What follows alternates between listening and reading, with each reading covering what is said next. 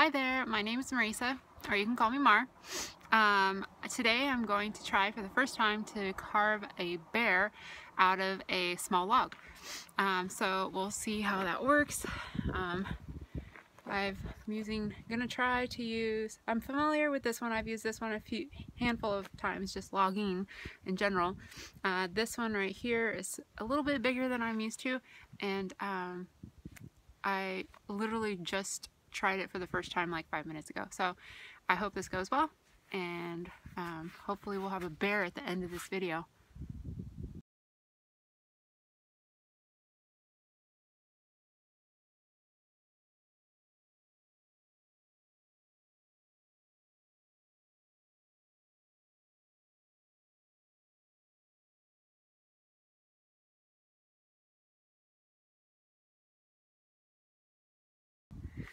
Okay, so that first saw was really heavy, and I don't have a lot of upper body strength. But the second saw is a little bit easier, but I think it's out of gas. Okay, so I just learned a few things. Its fuel was not gone, which I thought was weird because we just filled it. But I actually just accidentally bumped the safety bar, which is nice because it works. And I also learned that part of the reason why I was having a hard time is because the big saw is for cross-cutting, and the little saw is for ripping. So now I know what that is. Cross-cutting is just usually what we do is we cut the logs in half, and ripping is going like through the grain, or vice versa. Anyway, back to art and creating little bears out of wood.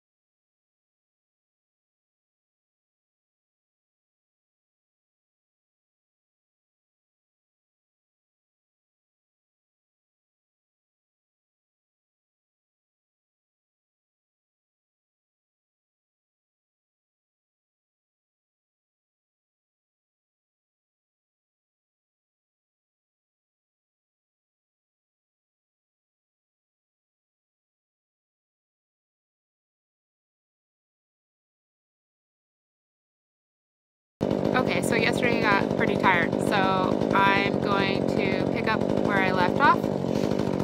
I put the bear on a piece of, I lifted it up on a bench, and hopefully that'll help, because it was kind of a pain in the butt to stoop over to try to work the chainsaw. So we'll see how today goes.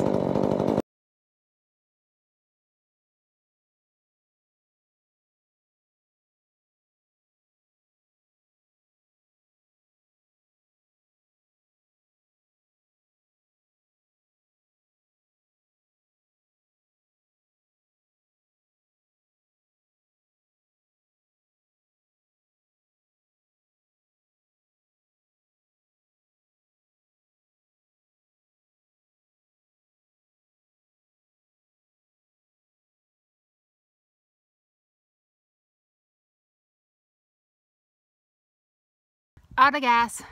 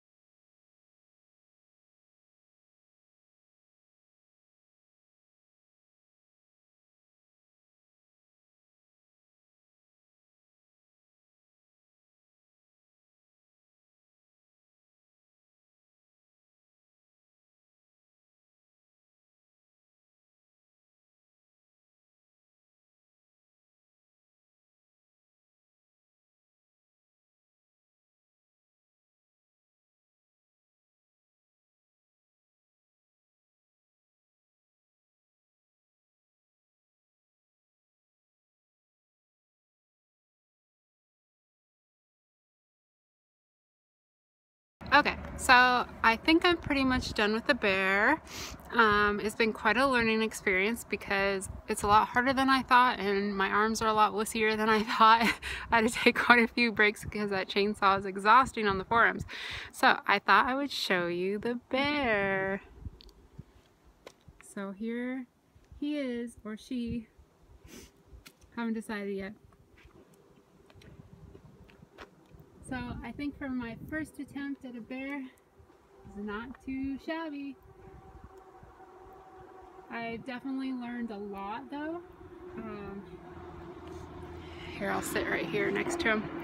Okay, so I definitely learned a lot because as you can see right here, he has a split. And so I thought I chose a good piece of dry wood, but apparently not quite.